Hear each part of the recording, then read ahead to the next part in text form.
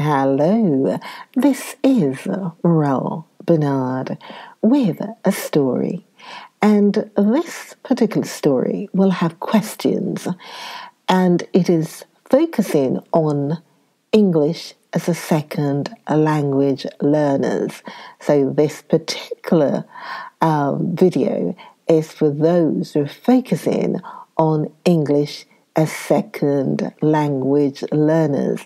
The story is William, and as I said, I'm going slow as I can, and I will have questions for you. So let us start.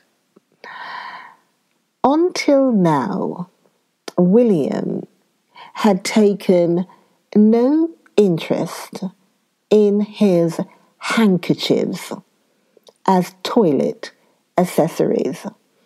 Now, the word is handkerchief, which is H for Harry, A for Apple, N for November, D for Delta, K for Kilo, E for Edward, R for Roger, C for Charlie, H for Hotel, I for India, E for Echo, F for Foxtrot, S for Sugar, handkerchief.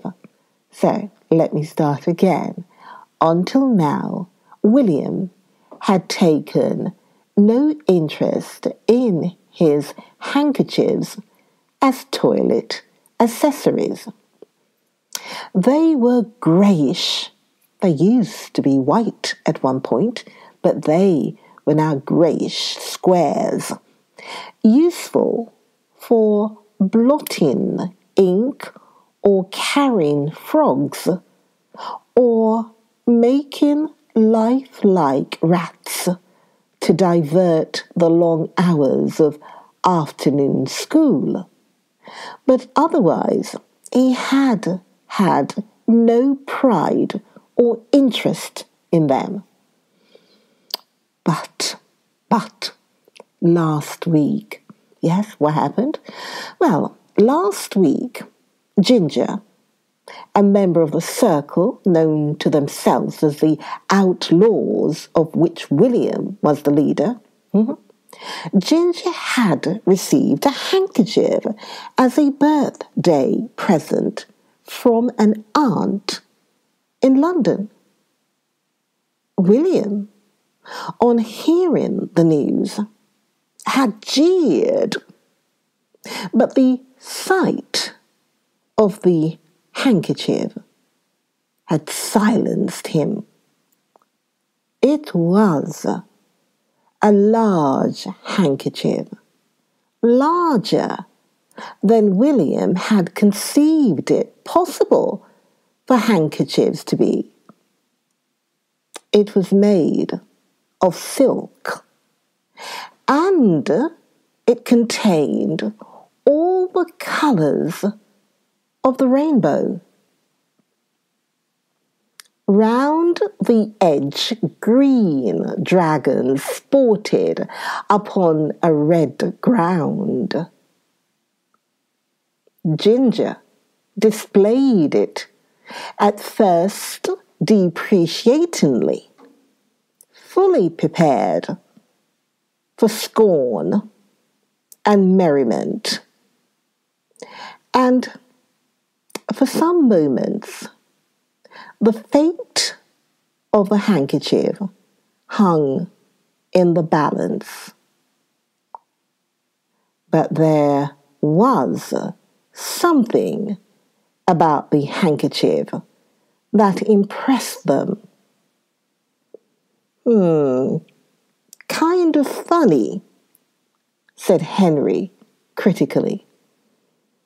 Jolly big, isn't it? Said Douglas uncertainly.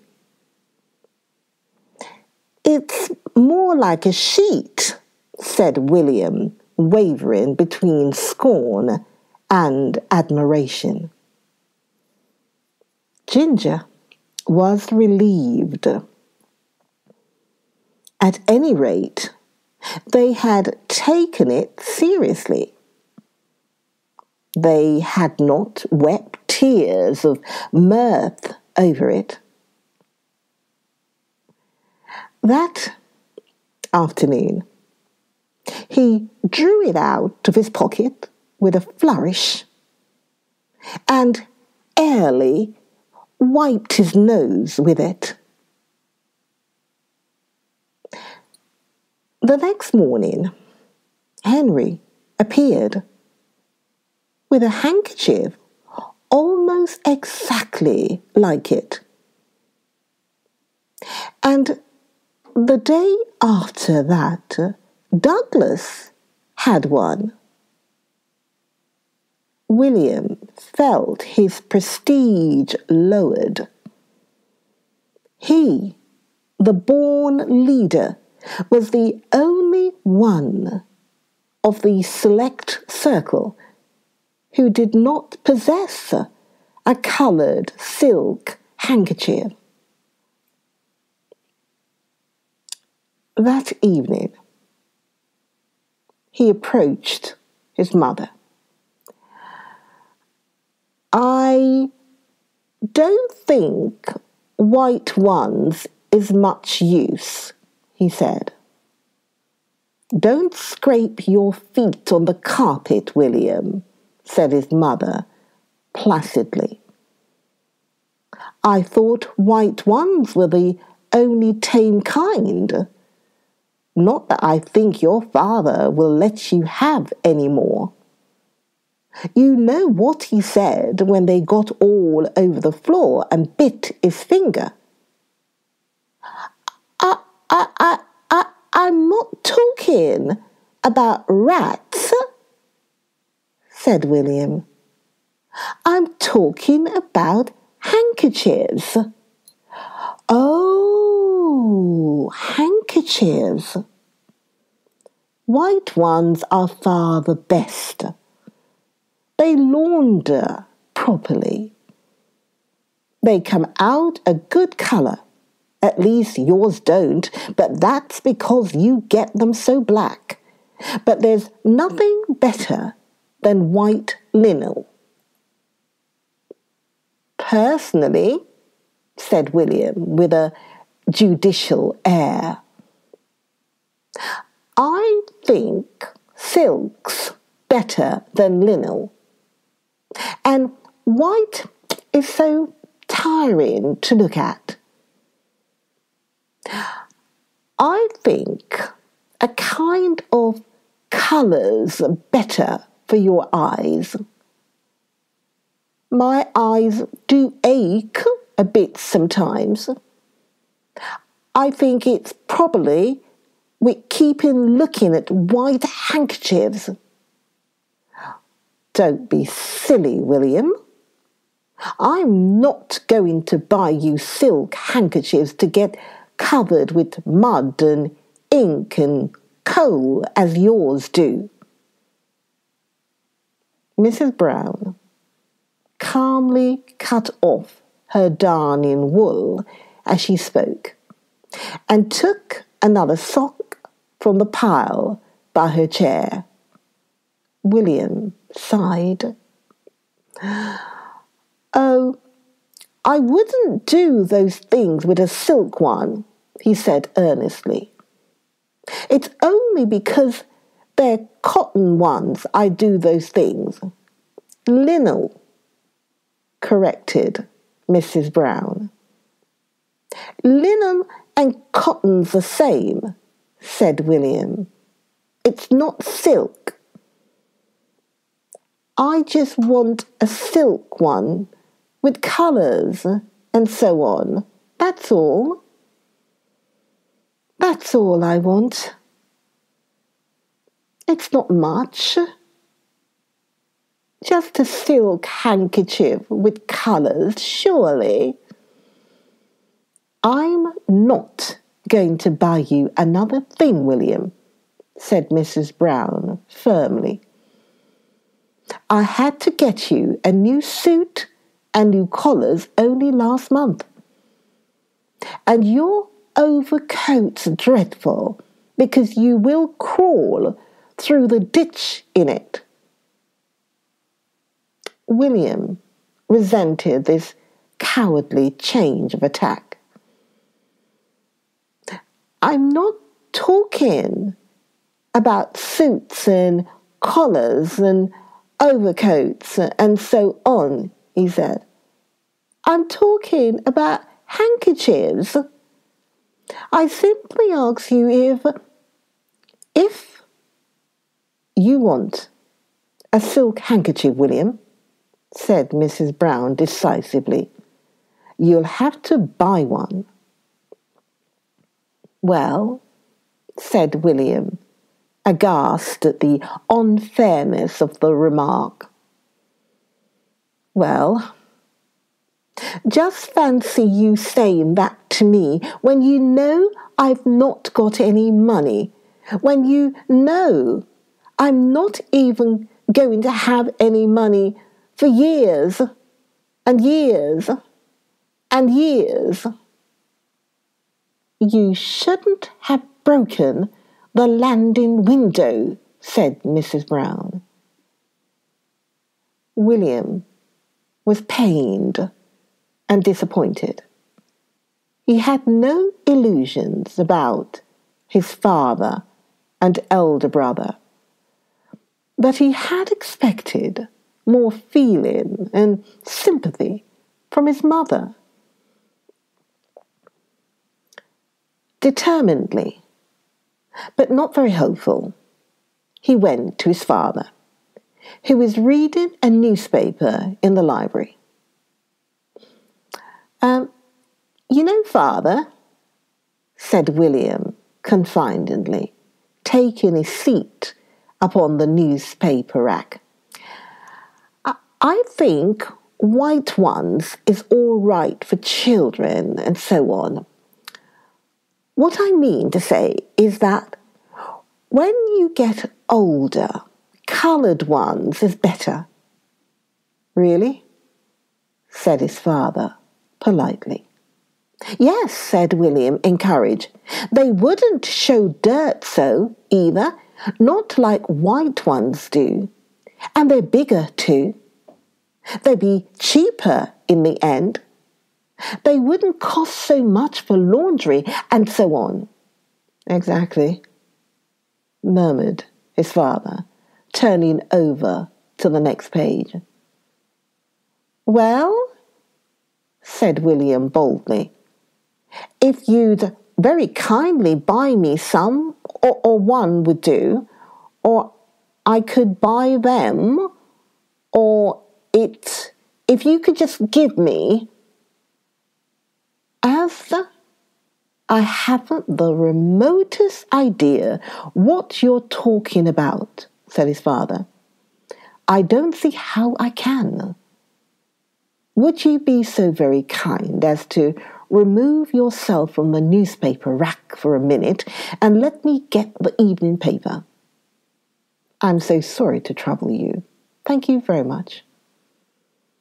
Handkerchiefs, said William impatiently. I keep telling you, it's handkerchiefs.